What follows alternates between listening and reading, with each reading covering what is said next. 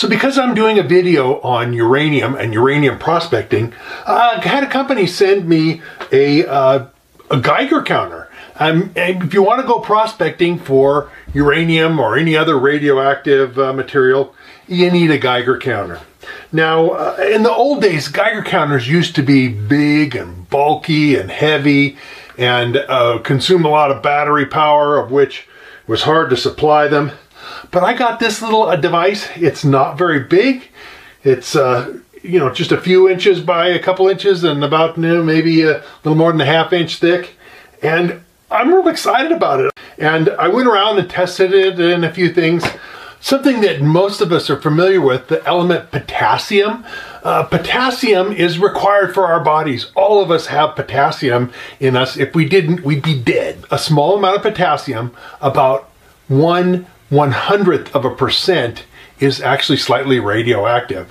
And so I took my bowl full of salt substitute that I used to keep my sodium down and tested it, and sure enough, it showed a little tiny bit of radioactivity above background. It is a Geiger counter.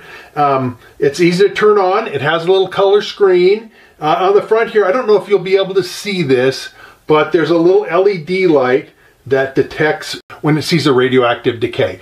But it will see beta particles and gamma rays and X-rays. And so it's good for testing for X-rays. If you're in an environment where, they're doing X-rays, this thing will test and tell you if you're being exposed. Now, I happen to have a 1 ounce bottle of thorium nitrate. And so I'm going to give you a little demonstration.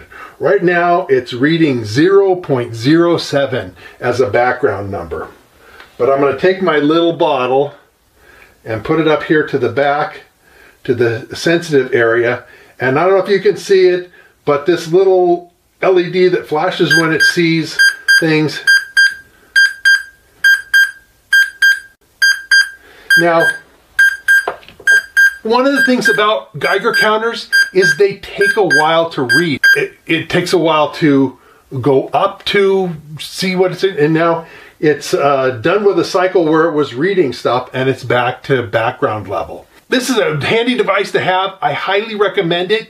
Like I say, you can get it on Amazon right now for $51, and I'm going to put a discount code that you can get even more off in the description below this video. So I highly recommend this thing. I'm excited about it. I'm going to get out and test it and fiddle around with it. I've never had a Geiger counter before, and I'm glad that I can have one. Here's a close-up of the device, AEG Test Radar 5633 Geiger counter, and there's the discount code.